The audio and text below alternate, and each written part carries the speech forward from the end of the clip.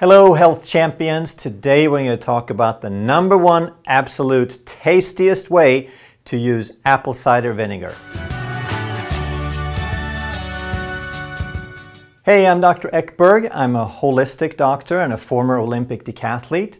And if you want to truly master health by understanding how the body really works, make sure you subscribe and hit that notification bell so you don't miss anything. So a lot of people want the benefits, but they can't stand the taste. So now what do?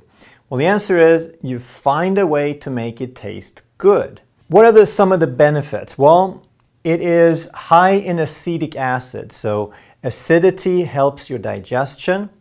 It has antibacterial properties, okay? It kills off a lot of pathogens, a lot of unfriendly bacteria in your body, and that's also why it's a great preservative. A lot of pickling processes to preserve food is because of that acidity is a preservative. It does promote insulin sensitivity. It has been reported to help with weight loss, and we've explained that in detail in some videos you could take a look at. And this is maybe why it has gotten such a wide appeal, that there's a lot of interest in apple cider vinegar. So insulin sensitivity, weight loss, and then there's thousands of anecdotal benefits. And I did a video on this, and there were hundreds of people who were just reporting all kinds of different things, and they swear by it for digestion and blood pressure and complexion and mood and sleep and you name it. So we don't know the exact mechanisms for a lot of that stuff because it hasn't been widely researched, but we do know that people get some great benefits from it. How do you make it taste good, actually? Not just acceptable or tolerable, but how can you use it on a regular basis to where you actually look forward to it? So what I did is I created a hot sauce, and we're going to share the recipe and show you how to do it just a little bit here.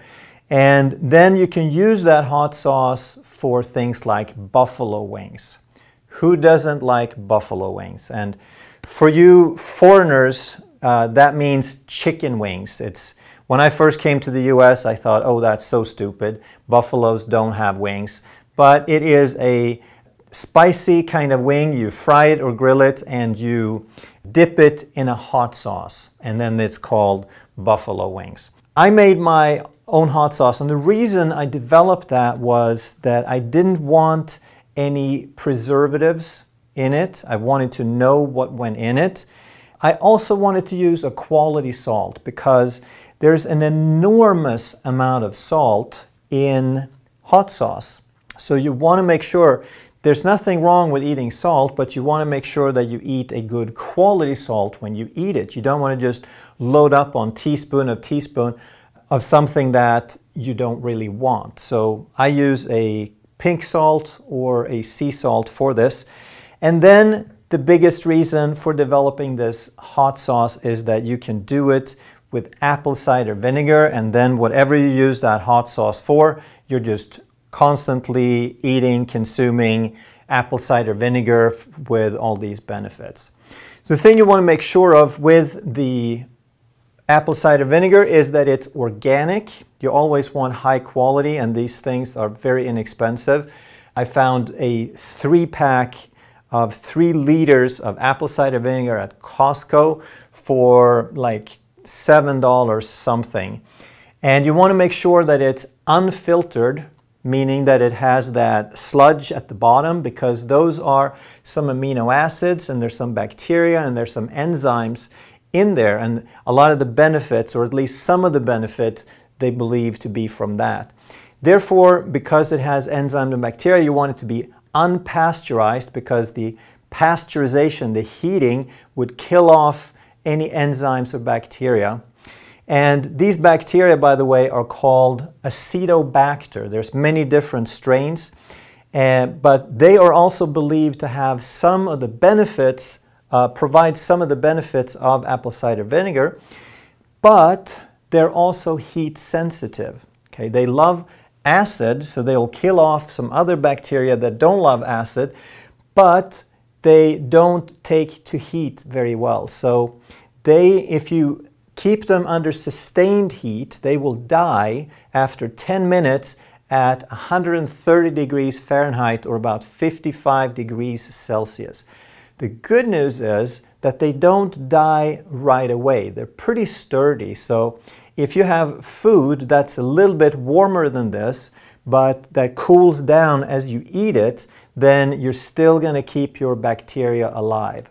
But the point is, you don't want to boil it with the vinegar. You don't want to cook it with the vinegar. You don't put the hot sauce on the wings first. You put it on after. And then, of course, you can use this hot sauce for anything you could use hot sauce for. I love it on omelets, for example. I use it sometimes in avocado, and might give you some more examples in a later video. But I promise there is no sacrifice in consuming them this way. I eat this a couple of times a week probably on average, and I really look forward to it. So let's show you how it's done. All right, so let's just show you how to make this hot sauce real quick. And it's all quality ingredients. You know exactly what goes in there. It's your pink salt, your organic vinegar, your hot sauce, and a little bit of xanthan gum for thickener so it's not too runny. 1 pint or close to half a liter of vinegar. We'll take 1 tablespoon of salt. We'll take a 1/4 cup of hot sauce. And we'll take 3/4 teaspoon of xanthan gum.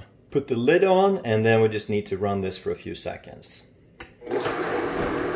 All right, so now we're ready for the chicken, and we're going to show you 2 different ways to make the chicken. One in an air fryer and one in a glass dish. So first I like to put a little bit of coconut oil on it because that helps it fry up a little crispier. And I also like to put just a little bit of seasoning. You could put just salt and pepper, or you can put, if you have a favorite, spice mix. And then we'll just kind of toss that up a little bit. Very good. Then we'll just put half of this in the air fryer and half in the glass dish. So now it's ready for the fryer and the oven. So we'll just pop this into the air fryer, and it's 390 degrees for 25 minutes. And we'll just hit start and it does its thing. And the glass dish goes in the oven at 450 degrees for about 45 minutes. Now the air fryer wings are done. So we're just gonna pop that out and put the wings in a little bucket, in a little bowl. We'll put some of the hot sauce on there. I usually don't measure, we'll just do a couple of 3-4 tablespoons.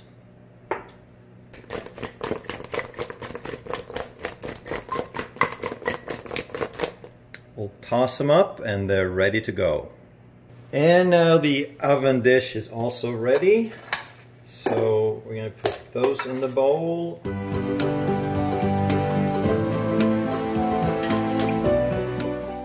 Put some sauce on.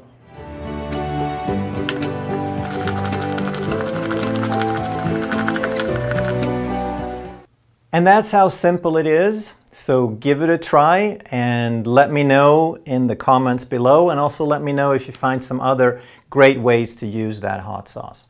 If you enjoyed this video, then I'm pretty sure you're going to like that one also. Thank you so much for watching, and I'll see you in the next video.